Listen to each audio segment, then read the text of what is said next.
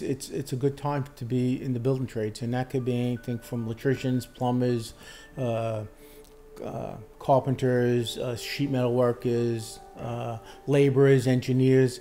There's a lot of good jobs on Long Island that'll give you a nice middle income livelihood, and you'll be able to raise your family here.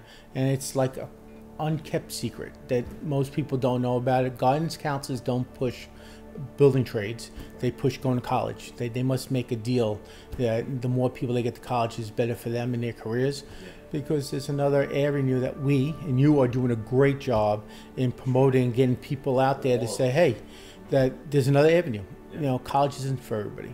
That awareness is huge. It's funny because Sachem High School, you already know, picked up our curriculum, and I was at a career day for Sachem last spring, and the guidance counselor came up to me at the end because she was looking through all the things, and she saw we do heating and air conditioning, you know, whatever, and she's like, oh, it's, you know, I told her about our charity, and she's like, oh, it's funny, you know, we're learning about a class next week for a program that we're rolling out next September. And she was like, you know, so I kind of think you're kind of behind. We already have it. I said, well, it's funny because my wife made that curriculum that you're going to learn about next week.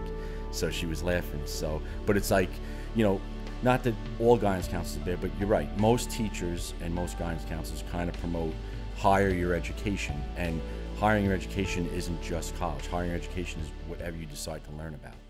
And that's the message.